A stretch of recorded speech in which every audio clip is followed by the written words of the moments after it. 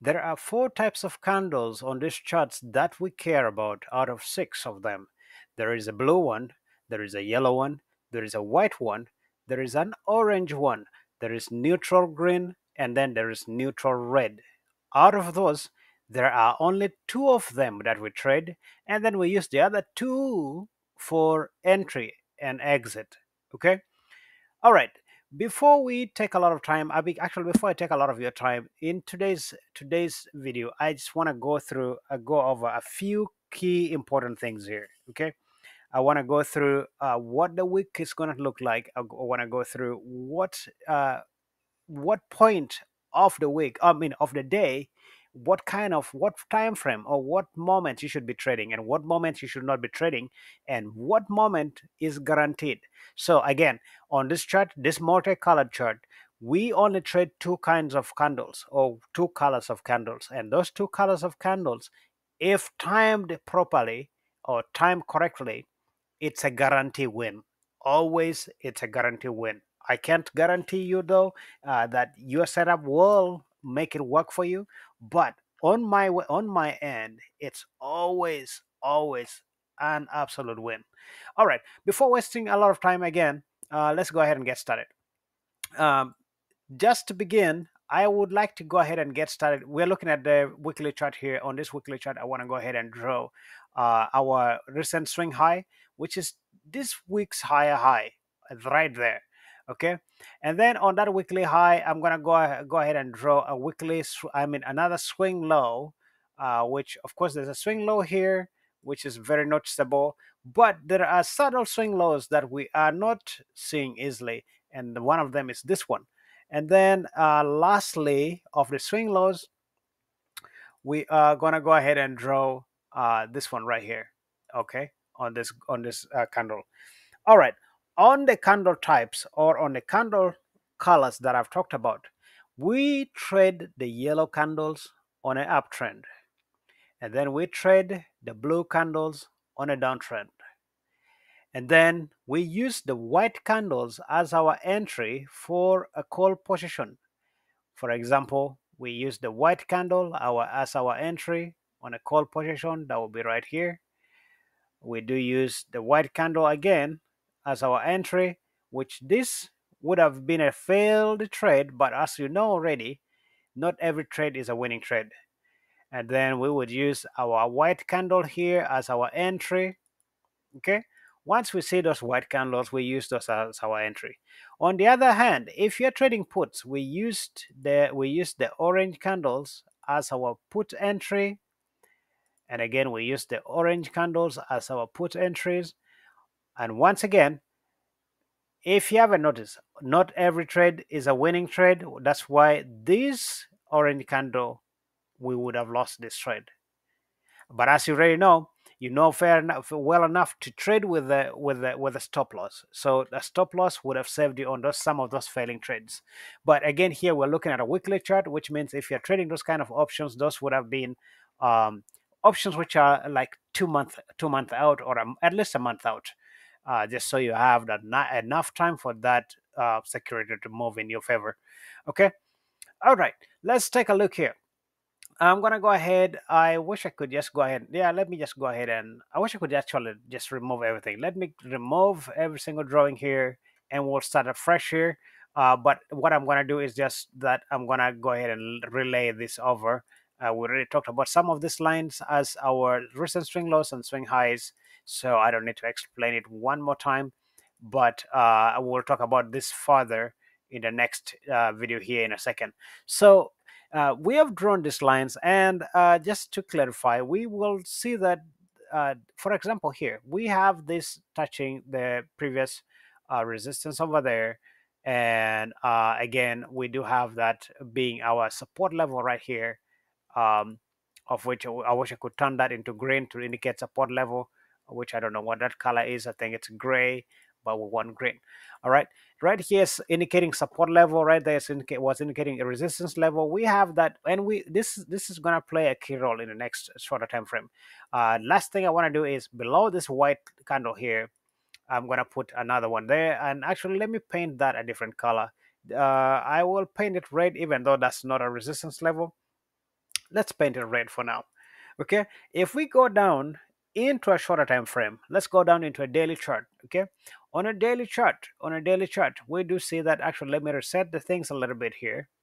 Okay, now that we have reset this chart a little bit, on a daily chart, we do see that we are still meeting the criteria of, not actually criteria, we're still satisfying this support level here, and that resistance level of this week is still holding, and we have that swing low over there is still holding as well.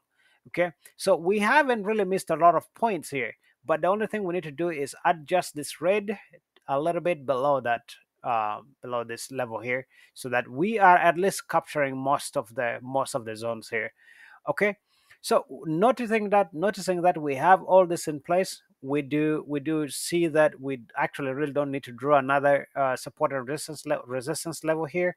Although I would want to remind you, or I do want to remind you, that once again, like I said earlier, we do trade, we use the white candles as our entry.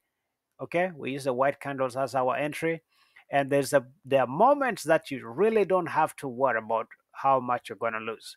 And one of those moments is when this triangular moving average, by triangular moving average, I'm referring to this green and red line here. This is a triangular moving average. um, so when this triangular moving average is above the 50 period moving average, or a 50 period weekly moving average, or that blue line, if that is above it and we get a signal, that is a very, very strong signal. There is a very, very minimal risk involved in this. And then if we take a look at the histogram. Oops, actually, let me clean my chart a little bit. I realized that I'm still in this drawing mode, which I can only get out of it if I draw something stupid and then exit out of it. Okay, with that in mind, all right, where are we? So with this in mind, we know that when we get a signal like that, that's our entry, and we are about 50 period moving average. We are at a point where uh, the volume here is low for it's very low for bear momentum. I mean, for a bear trend, it's quite very low, and we do see that um, there is a chance, because this is turning from deep red into a dark red. I mean, from pale red to a dark red, meaning that the trend itself is changing. Okay, that would have been a perfect entry, even without confirming that, because the volume right here is quite very low. There's a very low momentum, so that would have been a perfect entry. Okay, we do get that, and once we got that, we would have entered that trade, stayed in that trade on a daily chart. If you're, that would have been like a month out option.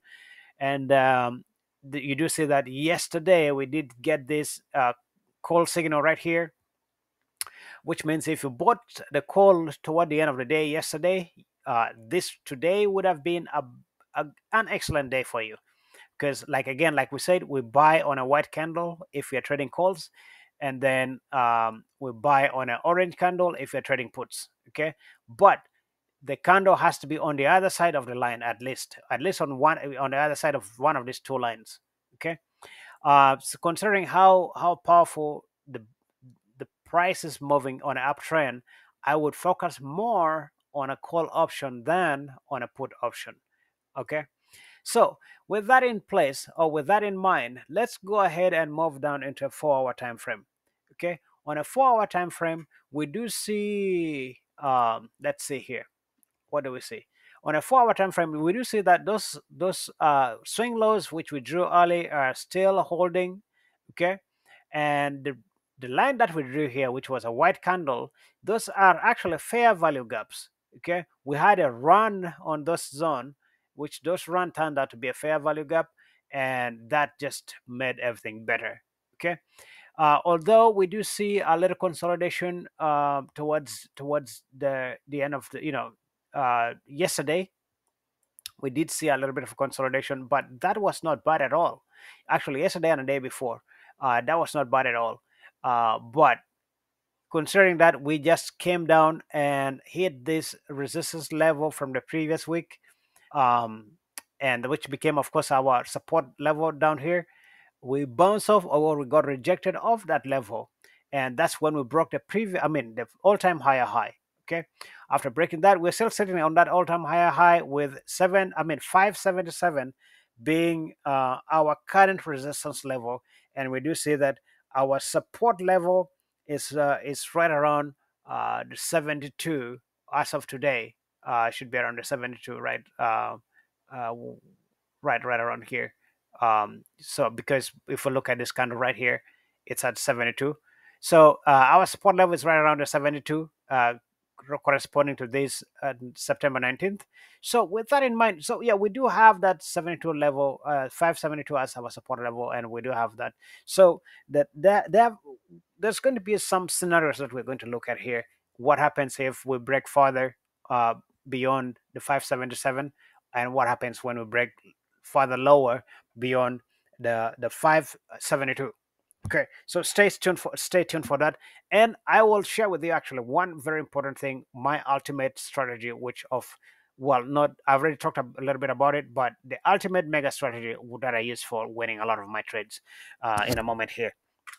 Okay, on a 4 hour chart, we have seen what's going on. We are still bullish, quite very bullish. If we take a look at 1 hour, or actually rather 1H, if we come down to a 1H, we will see that on a 1H, we are still bullish, but there is some consolidation going on here. We consolidated a little bit, and this is right about the moment where I start probably spilling the beans.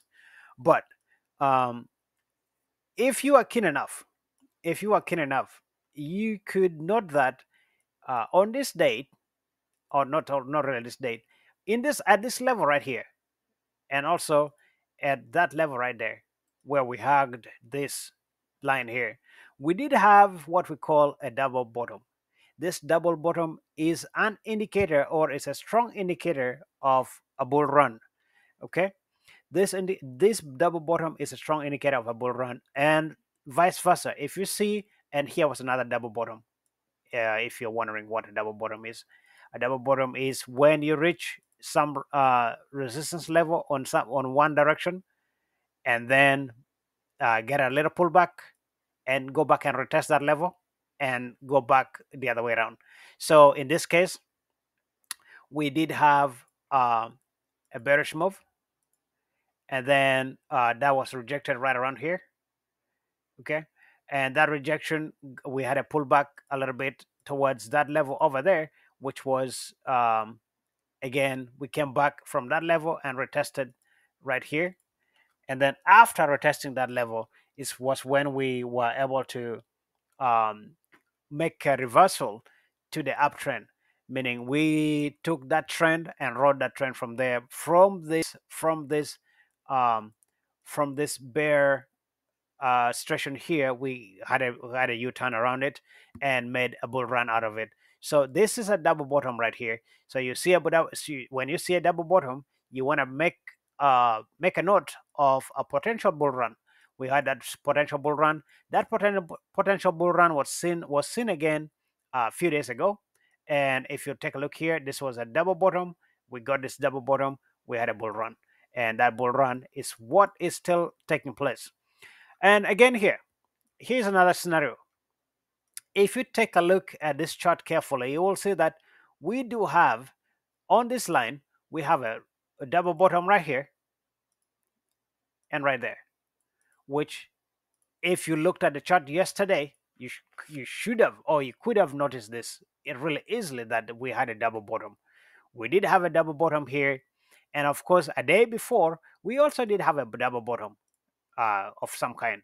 Okay, because we came to this line, we got rejected, went back up, and the pullback was not for long, and then we came and retested this line as a double bottom, and that pulled up. That the next day was a gap up, or a gap to the upside, and that gap to the upside really just brought things um, to this situation where we had another pullback to the downside or to the bear, which created this current double bottom, and that eventually was an indicator of a perfect trade of today. Okay, Now, this is the point where I bring everything to life. Since you're still here, what I want to share with you is, so normally on a day like this, I like to trade, actually I like to trade on my shorter time frame.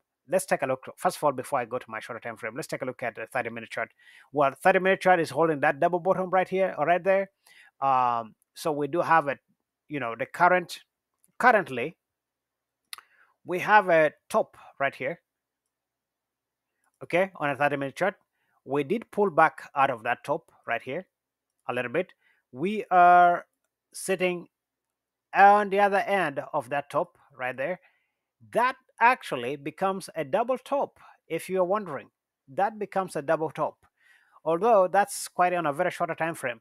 And considering that we do have a buy signal on that last candle, that is concerning. But you do see how that is a reversal hammer. Okay, I think it's actually a shooting star, as other people would like to call it. So that candle right there is bearish, is a bearish sign, and of course a double top is a good candle for a bear move. That means we would expect a little bit of a pullback here, because just a little bit of pullback, because the old trend is very bullish for it to be really bearish at any point of time. Okay, so there might be a little slight pullback here from what we're seeing. However, if we do break above this 577, we are targeting the 580 or 585 level.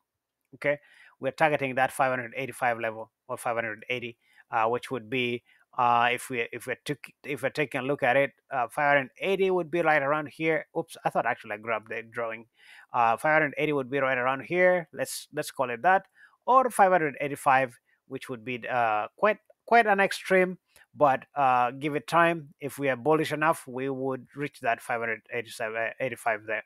So those are the two levels that we will be looking at if we do break above that. But I am expecting a slight pullback here because of that double top that I kind of visualizing. So with that in mind, let's take a look here. So how would I trade these days? The way I would trade these days is, first of all, first rule of thumb, I make sure that I'm above the 50-period moving average. I'm above the triangular moving average of TMA. And more importantly, I will go ahead and turn on one thing, which the one thing is high Kanashi candle chart pattern. I'm gonna turn on that. Once I turn on the Heiken, you do see that my entry or my buy entry becomes very clear to me, which is right there. I am above everything. At least I'm above those two lines. Even though the histogram is red, the volume on the histogram is very weak compared to what was before it, and just the activities of volume before it.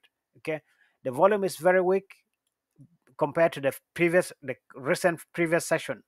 Okay, um and then what I would do is, yeah, I would go ahead and just enter this trade right here on this candle, and just write that as long as I'm above that. However, as soon as I see the doji start to form, I exit the trade. I see the doji forming, I enter the trade. On a shorter time frame, which is a 7-minute chart, if I because I like to trade a 7-minute chart. On a 7-minute chart, again, we do have this doji. I mean, this double bottom on a 7-minute chart. That's a good entry. We did get a signal over there, but that signal was not so great, because if you had gotten that into that signal, we would have been booted, depending on how you have your trading stop loss. But I like to put my trading stop loss on a previous swing low, which this swing low is our line here.